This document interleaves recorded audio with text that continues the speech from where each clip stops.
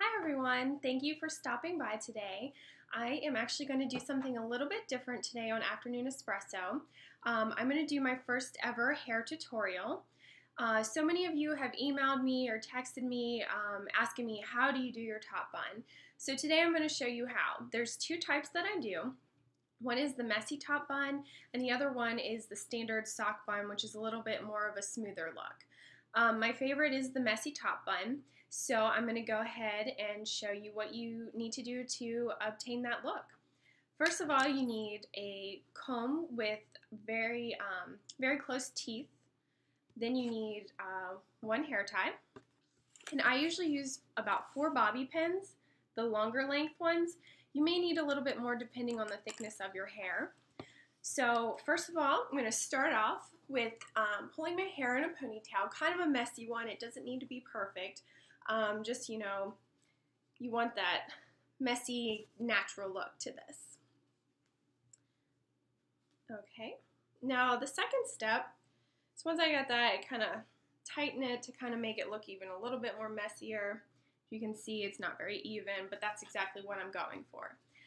So the next step, you're going to want to take little pieces of hair like this, and you're going to take your comb and tease it down like that. So you're going to have this kind of a mess, almost looks tangled, kind of scary.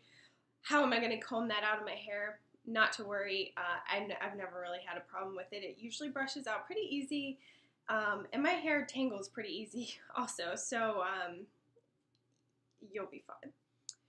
So go through all of your head like this.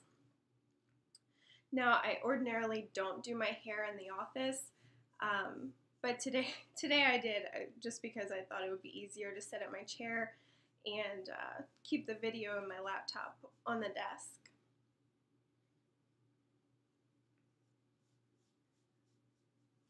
All right, one last section, and there you have it. So now I have kind of a mess with my hair right now, but that's good because the more fluffiness I have to my hair, the bigger the bun's gonna be.